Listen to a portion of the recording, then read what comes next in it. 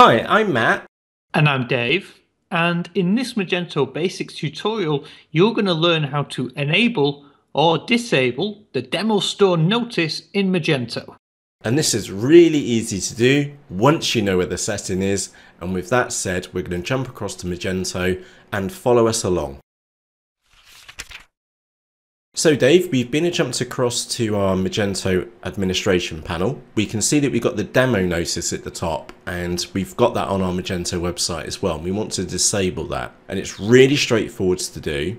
And if you go to System, down to Configuration at the bottom, then on the left hand side, where it says General, you're after the section which says Design. So click onto Design on the left, and the section which we're after is HTML head, and then if you scroll down, it's the last option in here. It says display demo store notice, and change that to no, and then press save config at the top. And what we'll now see is that within our Magento administration area, we don't have that demo notice at the top anymore, and it should be taken off the front end of our Magento website as well.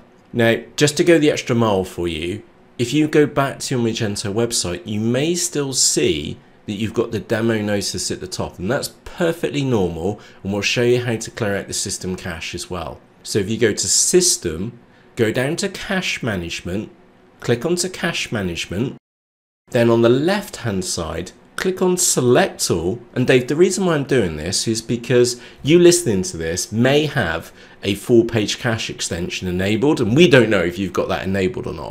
So with that said, click Select All on the left hand side and then press Submit on the right hand side, and that will clear out the block cache within Magento.